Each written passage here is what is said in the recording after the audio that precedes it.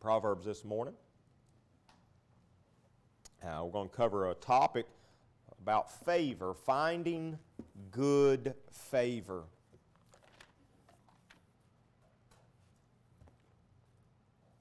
Favor's mentioned 89 times in the Scriptures. We'll turn to Proverbs chapter 22 and start there.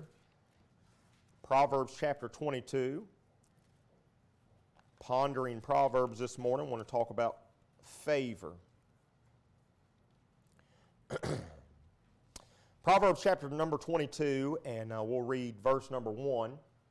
Proverbs chapter 22 and verse number 1. The Bible says this: "A good name is rather to be chosen than great riches, and loving favor rather than silver and gold." Let's pray. Dear Lord, we sure thank you for Jesus Christ. We thank you for an opportunity this morning to sing and praise your name. We thank you for a chance to open the Word of God. Lord, as we come to the Sunday school hour, pondering Proverbs has been our theme, and we want to pause just for a few minutes this morning, ponder this topic of favor. I pray, Lord, you'd help me, Lord, the things that you've shown me, the things that we've studied, Lord, that I've studied, Lord, I pray, Lord, I can bring forth to these thy people in such a way, Lord, that it will enlighten them. They'll help them to ponder having favor with God. Help us this morning, we pray, in Jesus' name, amen. All right, I'll read the verse again. "A good name is rather to be chosen than great riches." Not part of our Sunday school lesson, but I believe you ought to have a good name, a good testimony. I tell my children often, you're a Smith. Do right. You're a Smith.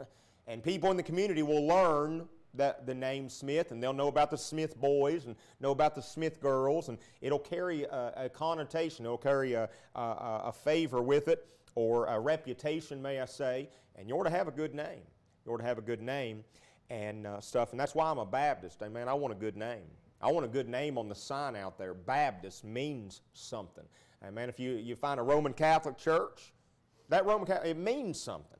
You have a Muslim temple, a mosque, it means something. Whenever you hear that Muslim, Islam, when you hear Roman Catholicism, when you hear Church of God, when you hear Pentecostal holiness, when you hear Church of the Nazarene or United Methodist, it comes with a reputation of something. Something pops in your mind, and I'm thankful that I'm a Baptist this morning for the doctrine the King James Bible and things of that nature, but that's not part of our lesson. That was free this morning. "A good name is rather to be chosen than great riches, and along with it, and loving favor rather than silver and gold."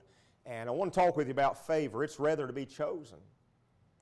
Better than great riches, better than to have silver and gold, you ought to have loving favor and stuff. Look there, if you will, in Proverbs chapter number 31, and show you a contrast here. And then we'll pick up a definition. All right, Proverbs 31, and look at verse number 30. "Favor is deceitful, and beauty is vain, but a woman that feareth the Lord, she shall be praised." Now, I open up by saying you ought to want favor, and our topic is loving favor and obtaining favor with God. So now the Bible says in the same book, Pondering Proverbs, favor is deceitful. So let me ask you this, what does favor mean then? If favor can be deceitful, but yet you should choose it rather than great riches, what's it talking about here? We'll go back for a Bible definition. Go back to Genesis 29. We don't usually leave the book of Proverbs when we're pondering it, but we will this morning for a definition and show you some things. Genesis chapter number 29. This is the second time it's mentioned.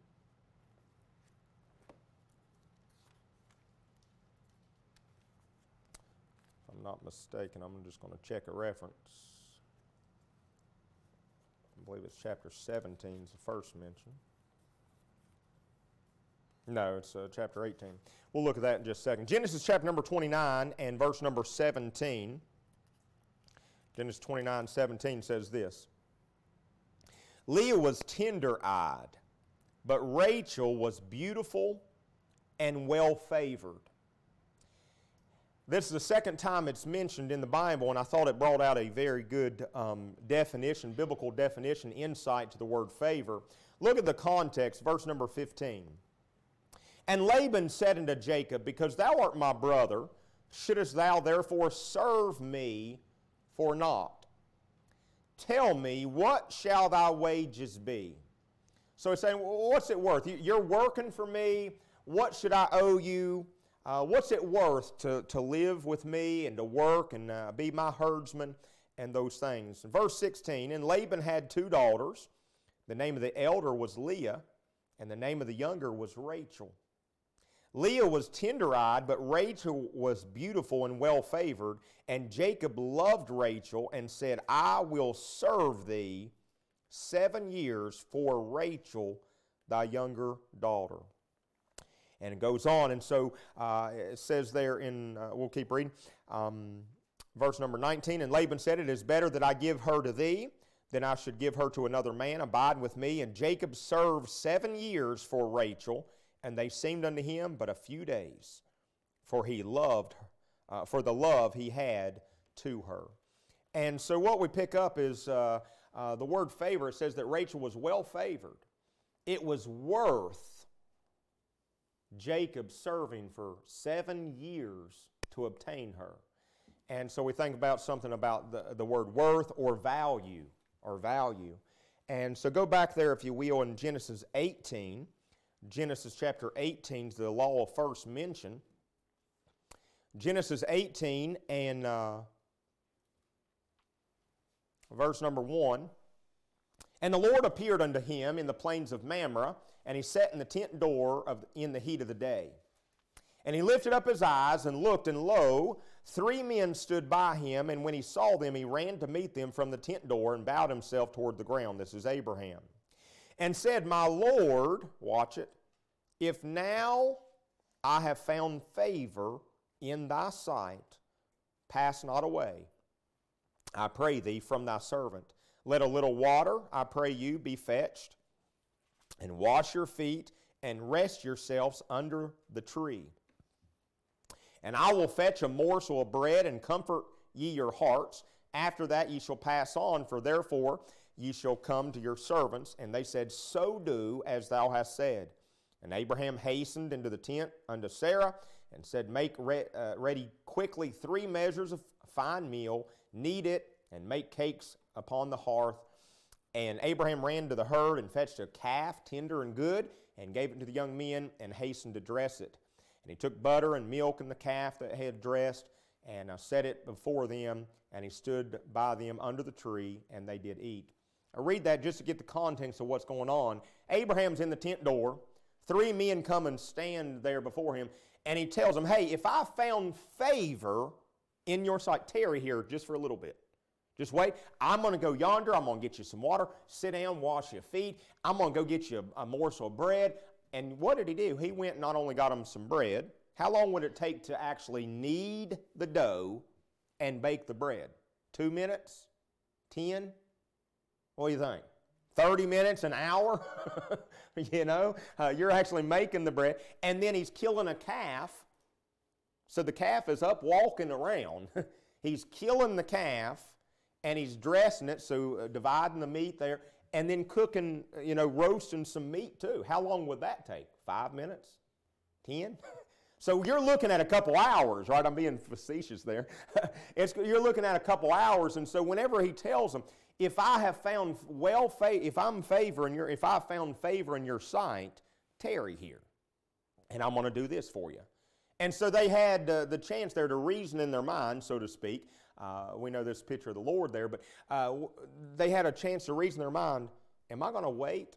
Is it going to be worth the wait? What's the value of sitting here, under this shade tree, washing our feet for 4 or 5 hours, and then eating, and then we leave? And so I say all that to show you a couple references there that I believe in Abraham's text there, I believe it has something to do with value or worth.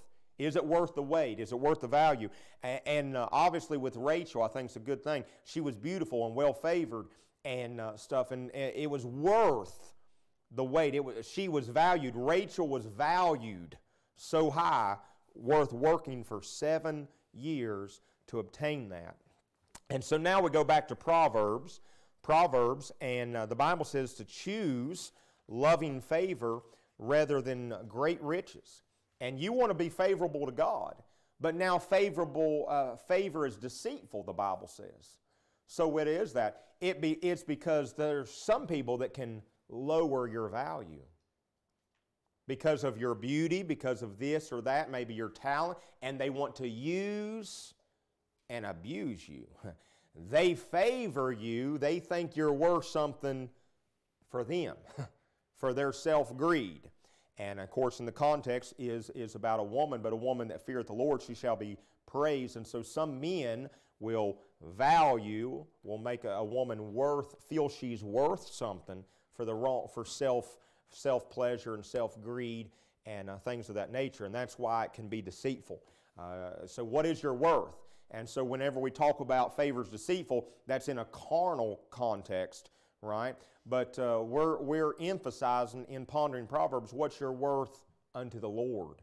We want to find good favor and stuff. And so we'll look at some of these things. Look there at Proverbs chapter 3.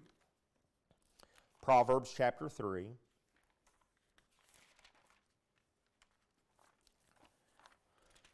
Proverbs chapter 3 and verse number 4, and then we'll back up. Proverbs chapter 3, verse 4 says, "So shalt thou find favor and good understanding," watch it, "in the sight of God and man." I want to be well worth something to the Lord. I want the Lord to say, "Hey, well done, thou good and faithful servant. Enter into the joy of the Lord." And so I want to find favor. It's not something that just haphazardly happens upon you. And so look at the context in verse number 1, Proverbs 3, verse 1. "My son, forget not my law, but let thine heart keep my commandments. For length of days and long life and peace shall they add to thee. Let not mercy and truth forsake thee. Bind them about thy neck, write them upon the table of thine heart. So shalt thou find favor." So how do you find favor? By keeping the law in your heart. "Thy word have I hid in my heart, that I might not sin against thee." And you need to memorize Scripture. You need to memorize that book. You need to hide it in your heart. And I say this often from the pulpit, and I'm not being mean. I'm not trying to be ugly. Not even trying to have conviction. I think that's the job of the Holy Spirit, not my job to convict you. But if you did not have your Bible, how much Bible could you verbatim, accurately quote and say? "Thy word is a lamp unto my feet and a light unto my path." The entrance of thy word giveth light, it giveth understanding unto the simple. "I have esteemed thy word more than my necessary food. Man shall not live by bread alone, but by every word that proceedeth out of the mouth of God." And this book's important. It's vital and important to your spiritual well-being. It's more important than your necessary food. How much food is necessary for you? To live, just to live. But this is more necessary for your spiritual well-being. And some of us, and some of you, lack having enough Bible in there, in your heart. And so we see one way to find favor and good understanding in the sight of God is that you bind the law of God, the commandments of God. You bind mercy, verse 3. You bind mercy and truth you write it upon the table of thine heart. It's so imperative. It's so important. Learn the precious promises and learn the Word of God and keep it in your heart. That's one way, according to the Bible, as we ponder Proverbs and ponder favor. That's one way you can get it, is to write the Word of God upon your heart, and God will be well pleased. You'll be worth something to the Lord. I think there in Genesis chapter 39, look there right quick. A little side note, you remember Joseph and all that Joseph went through, being forsaken by his brethren, his brethren deceiving their father, sold as a slave unto Potiphar, and thrown into prison unjustly. And the Bible says this in Proverbs chapter 39 and verse number 6. We'll start in verse 4. And Joseph found grace in his sight, and he served him, and he made him overseer over his house, and all that he had he put into his hand. That's Potiphar there, entrusting this slave, Joseph, this young boy. He found grace in his sight, and he entrusted him and made him overseer in all his house. Verse 5, and it came to pass from the time that he had made him overseer in his house and over all that he had, the Lord blessed the Egyptians' house for Joseph's sake.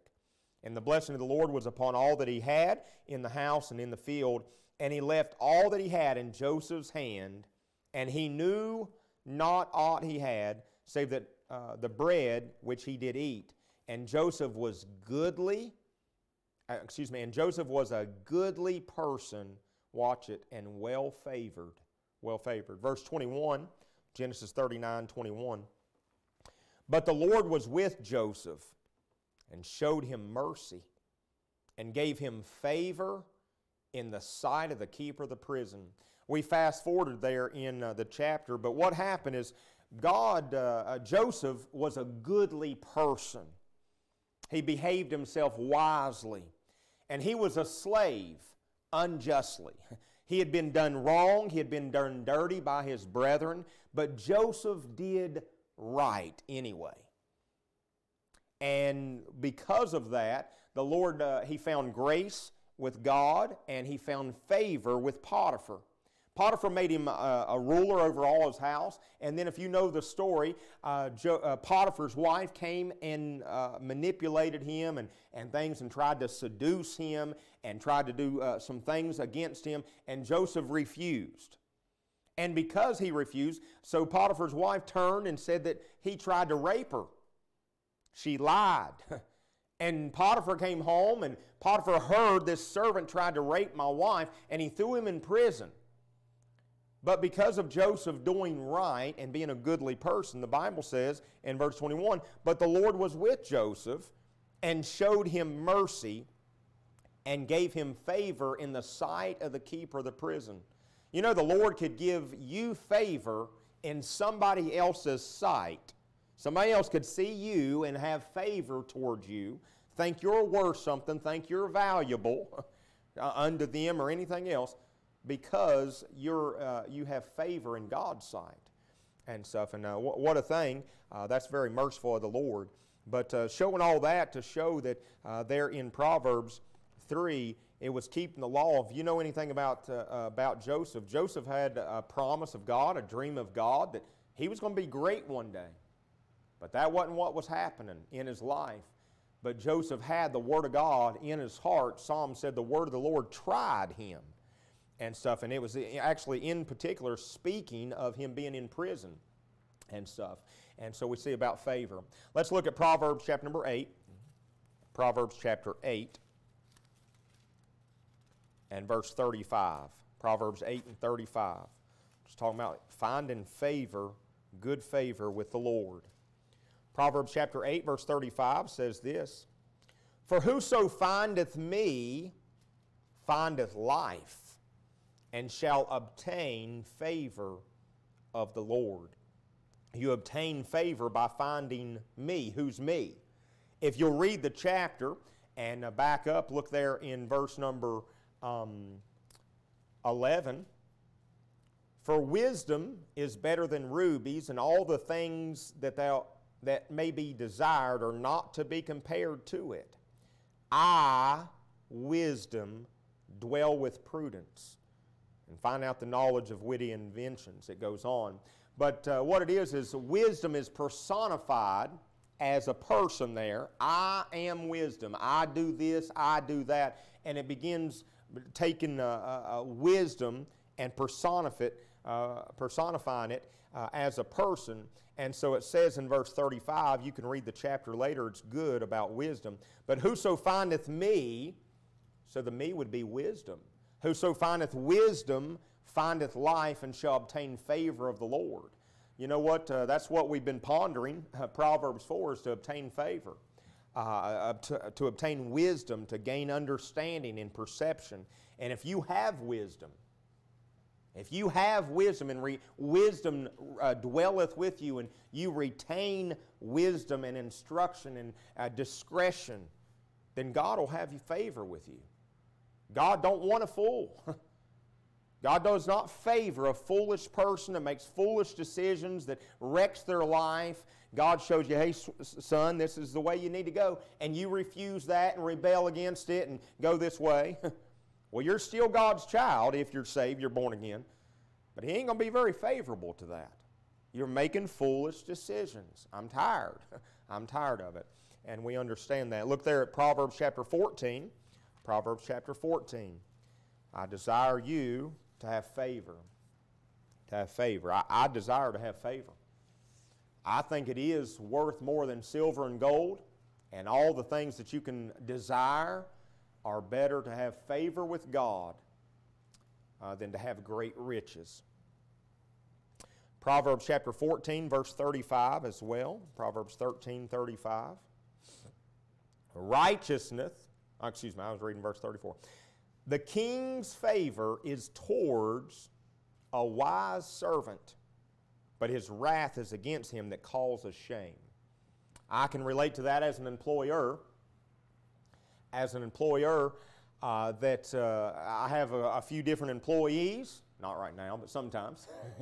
And whenever I have employees and someone that's, they listen to what I say and the instructions, and I tell them to do this job or do that job, and I tell them how to do it, the process. And when they complete those things, well, I see their value. I see they're a good employee. I want to keep them. I want to give them a raise. I want to help them out and make the work environment as pleasurable as possible and enjoy it and things like that. But when I have a shameful servant, a shameful employee that makes a mess and wastes not only time, but wastes material and wastes money and hurts my company, you know, they might still be my employee. Maybe they've not done anything to be fired by, right?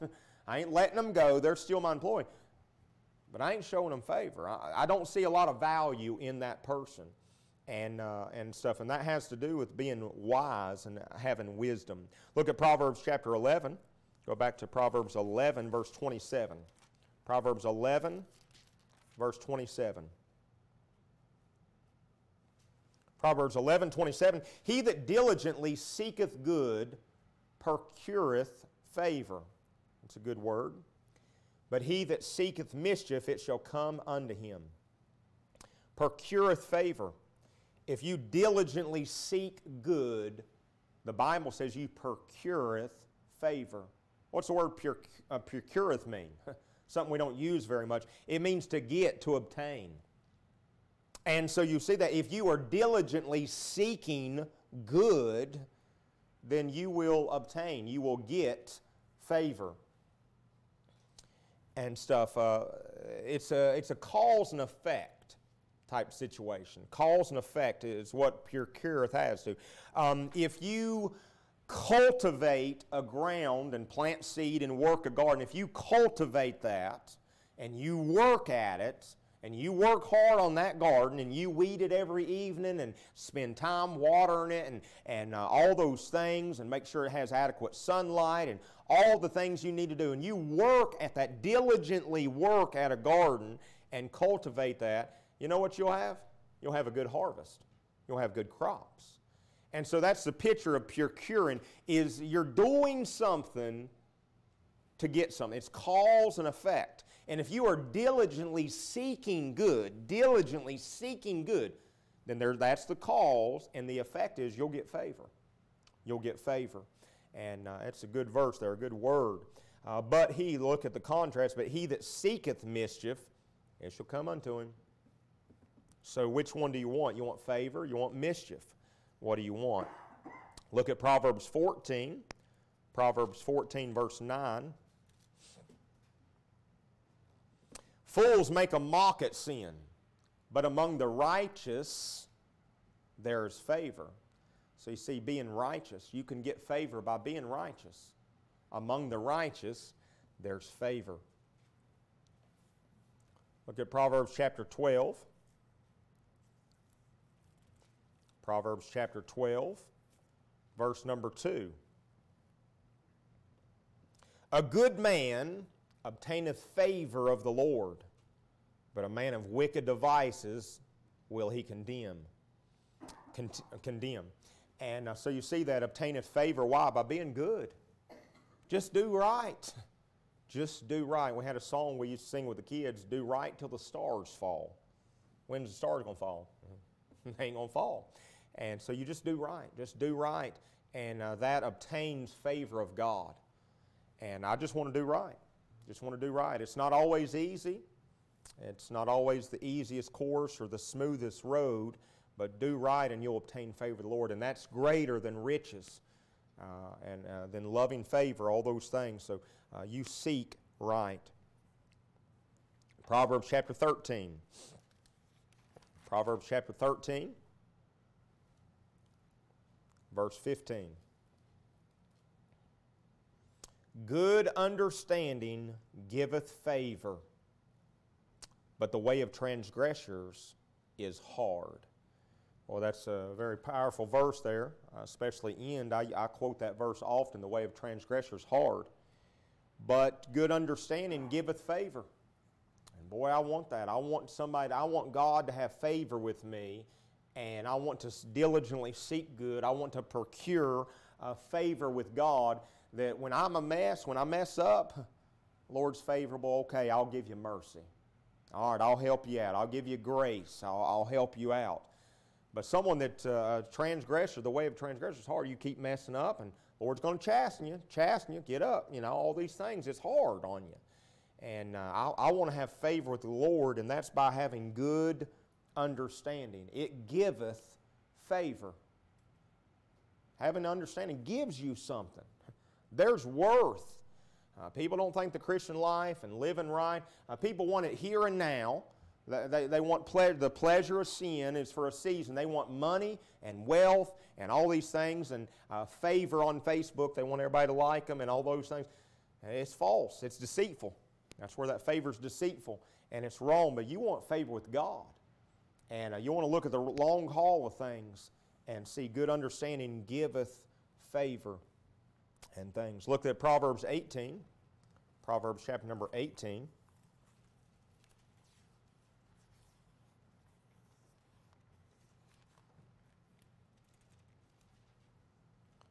Proverbs chapter 18. I'm in 17. Proverbs 18, verse 22. Whoso, this is my son's favorite verse, I think he's memorized this. Whoso findeth a wife findeth a good thing and obtaineth favor of the Lord. I find that very, very interesting. We've been looking at good things and all these things, but there's not a lot of good women to choose from. We was talking about this at work the other day, me and my customer. There's not a lot of good men out there, but there ain't a lot of good women out there either anymore.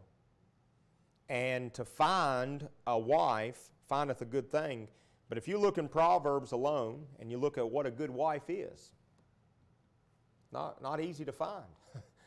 And you obtain favor of the Lord. I don't know how, as your pastor, I don't know how to put it all together on all the verses on favor in Proverbs and throughout the Scriptures and tie it into why you obtain favor with God for finding a wife.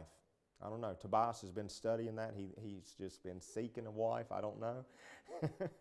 But that's what the Bible says. You obtain favor with the Lord. And so I give it to you because it's biblical truth. how to tie it all together with doing right and having wisdom and having understanding and being wise and being righteous and doing good and procuring favor. How's that tied into finding a wife? I don't know. I don't know. Maybe somebody in here, Tobias, will figure it out or something. I don't know. And y'all can enlighten me. But it's in there. It's in there, and so I try to give you all the verses, and so I saved that one for last there. But it says, you obtain favor of the Lord. And so there are several ways to obtain favor that we saw this morning, and I hope you took some notes. I hope you take it to heart that hiding God's word, thy law, writing it upon the table of thine heart, then shalt thou find good understanding and find favor with the Lord. Doing right, having wisdom and understanding, having that discretion, diligently seeking good, procureth favor. And I want that. I want favor with the Lord. I'm thankful I have found a good wife and stuff. I find a good thing in my wife, Casey, and so I'm thankful for that. So I guess I obtained favor with the Lord because of those things. But nonetheless, y'all pray about these things. And what I desire is not just to teach you these things to give you head knowledge. I want you to apply it to your life. Apply it, implement it into your life and find favor with God. And you'll be a better Christian because of it, a better wife, a better father, a better man, a better child because of it and stuff. And then I believe the Lord will make us a better church. If we all, just collectively here, I know we're down, a couple people sick this morning, but if we all collectively would implement some things and try to diligently seek good within our church, I believe the Lord would be well favored with us, and I believe we could procure favor with God, and that's what we want here at Victory Baptist Church. So let's pray. Dear Lord, we love you. We thank you for the Word of God. We thank you for these biblical truths to ponder. Help us to implement them in our life. Help us to understand how to do so and choose good things and have wisdom and understanding in our life. Find wisdom. I pray, Lord, you'd help us, Lord. Help us to implement them into our life in such a way that we can truly find favor with you, Lord, in our personal life, our individual life, Lord, as well as our church family. Help Victory Baptist Church be well favored in the sight of God, that we can make a difference and do, Lord, what you would have us to do here in the county, reaching souls for your honor, for your glory. Bless now the service, and we'll love you and thank you in Christ's name. Amen.